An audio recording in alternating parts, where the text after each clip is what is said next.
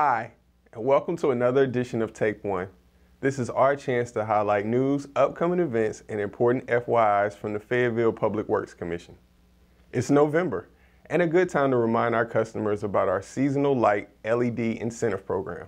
This incentive program offers PWC electric customers a bill credit of up to $40 for switching from the old incandescent holiday lights to new LED lights.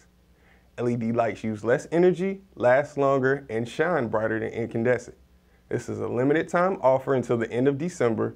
Visit our website for details on how to apply.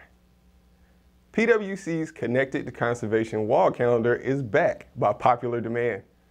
Our calendars provide information about time of use rates, incentive programs, and tips on conservation.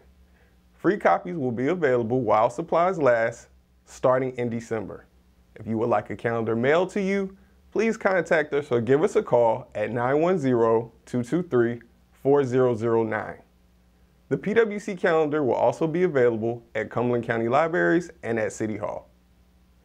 In observance of the Thanksgiving holiday, PWC offices will be closed on Thursday, November 26th and Friday, November 27th.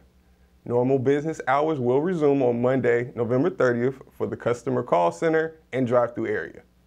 To report outages, please call our 24-hour emergency hotline 1-877-687-7921 or 1-877-PWC1.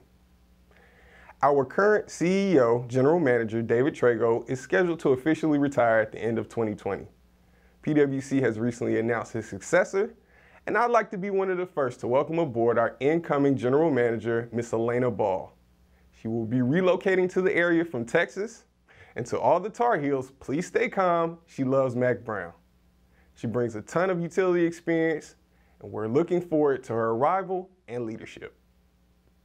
Friendly reminder, to better serve the needs of our customers, PWC has extended our customer service call center hours to Monday through Friday, 7 a.m. until 8 p.m., excluding holidays.